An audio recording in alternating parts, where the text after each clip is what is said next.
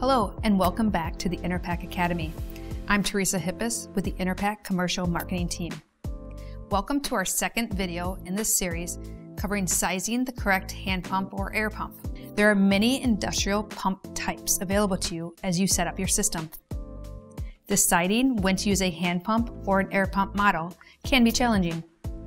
In this second video, we will look at how to select the correct hand pump or air pump for your application.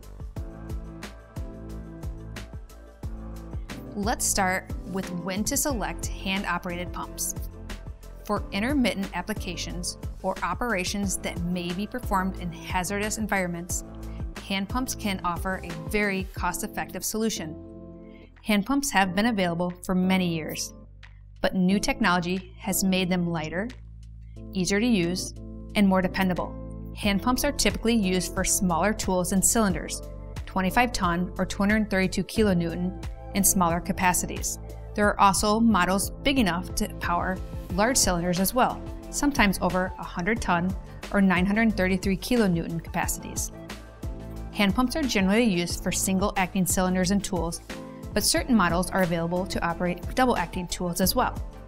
Remember, if your application requires more than a few cycles at a time, it may be strenuous for the operator, and a power pump may be a better choice. Always select a pump with a reservoir that holds enough oil capacity to handle the largest tool to be operated. Hand pump flow is typically rated in cubic inches or cubic centimeters per handle stroke. The higher the volume of oil per handle stroke, the more the tool or cylinder will travel. Remember that the higher the flow rate per stroke, the higher the workload for the operator of the pump. Even with the power being supplied by the operator, hand pumps still prove a good choice for intermittent maintenance applications and offer a high level of control. A unique capability with a hand pump is the ability to slow down the tool by slowing the movement of the handle for precise applications. Lastly, most hand pumps are 2-speed models. This offers rapid tool travel under no load operation, reducing the workload for the operator. Single-speed models are available for operators requiring constant tool travel regardless of load, as in testing applications.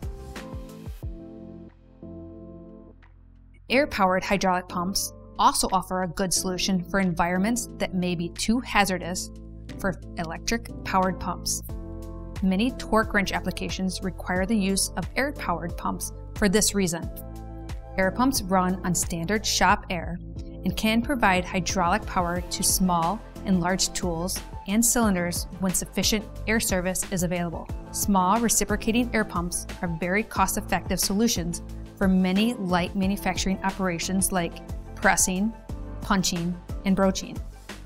They are used almost exclusively for collision repair applications due to abundant supplies of shop air in these facilities.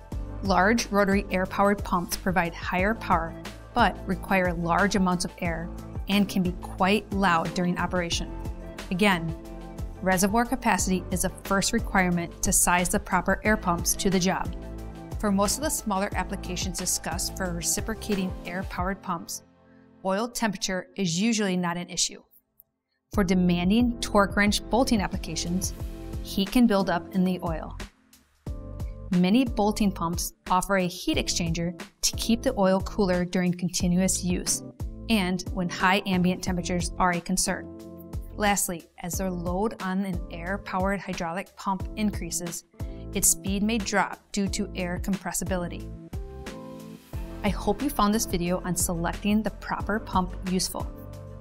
In the final episode, we will cover some common pump guidelines when specifying a cordless or AC powered pump.